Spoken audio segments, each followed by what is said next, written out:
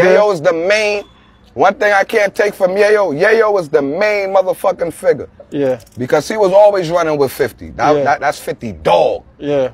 From day one forever. Yeah. That's why I understand his loyalty that people might not understand. Yeah. Yayo was like that in the hood already towards 50 before this music shit. That's his dog. Yeah. Loyal to that nigga. Yeah. Yeah. Yeah. Yayo is the key player that put all this shit together, man. Tony Yayo. Super loyal. Wherever Tony Yayo is at in life, I'm being honest with you, Tony Yayo. He ain't locked up, he good. He just saying I actually really respect Tony Yayo. Super loyal. He stood by 50.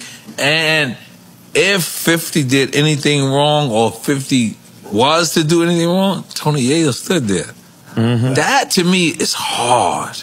I done lived with 50, nigga. I done been around niggas' baby moms. I done been around mad bread, nigga. Millions, nigga. It's all about loyalty, nigga.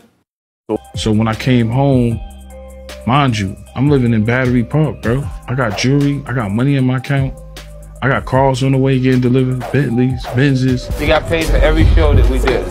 Same money that Banks got, Buck got, Yayo got. By the time Yayo came home, after taxes and everything, he already had $1 million in his account. I was on another high, bro.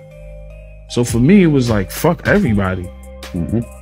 Because the nigga that put me in the game was 50 Cent. And you know what? I didn't have to go back to the hood. It wasn't no fake love. It wasn't, oh shit, he didn't drop an album yet. Nah, it was money in my account. And I lived in Battery Park. When I come out my building, Statue of Liberty. Yep.